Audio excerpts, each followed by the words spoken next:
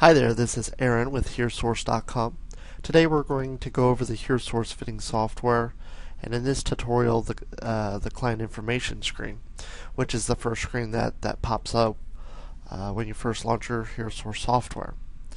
Now the client information screen is important. This is where we're going to gather the necessary data such as your hearing loss and the client's first and last name so we can track it within the software. So the first thing you need to do is you need to put in your first name, and then you also need to put in your last name. It's up to you if you want to put in the rest of the information as far as these other fields go, but those fields are mainly used in our clinic, and for personal use you probably don't need to fill those out. So we're going to leave those blank for this tutorial purposes.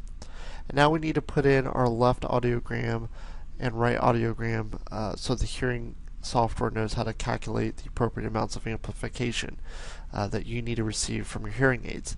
And to do this, you're going to take your mouse and you're going to go up to the audiogram and you're going to plot blue X at the point for your left ear. I'll do this real quickly for John Doe. Now if both ears are the same, you can quickly transpose what's on the left to the right or vice versa by clicking this little box here. I'm going to do that real quickly. And so we've got a complete copy. Now if you needed to modify, a frequency or another, you can actually modify that as well by clicking the plot point there.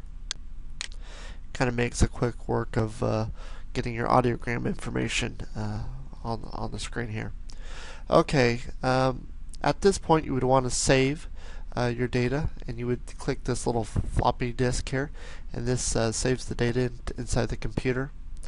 Now initially I want you to check for your connection here, your eMiniTech needs to be checkboxed. A lot of times when the software installs, the HiPro box will be automatically detected, and our programming interface is the eMiniTech, so make sure that's checkmarked.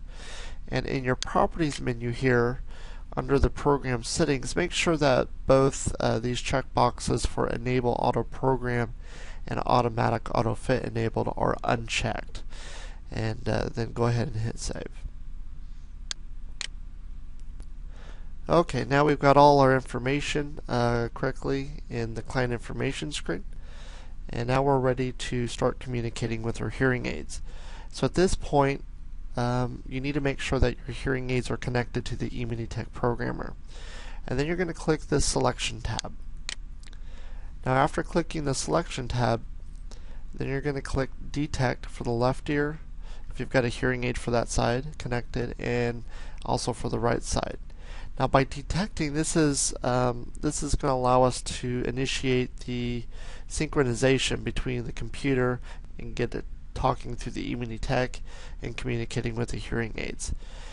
Once we get a successful detection, automatically you'll see a product family pop up here. A lot of our hearing aids use this 12 Series Plus, so I'm going to click that, and it will also automatically pop open the model selection. And for like the Freestyle, which is available through our website, and the Alright, you will see the OEBTE, which means open ear behind the ear hearing aid. Okay, so after you get a successful detection, now we're ready to move into the fitting software, and this is where we're going to be able to manipulate all the audio adjustments and make the hearing aid sound correct to you. And you'll do that by just clicking this tab, and that will move you over to the fitting software. Well, this will conclude this tutorial. If you have any questions or concerns, feel free to give us a call at 1-800-416-2434, or you can reach me by email, which is at techsupport@hearsource.com. Thank you all, and have a good day.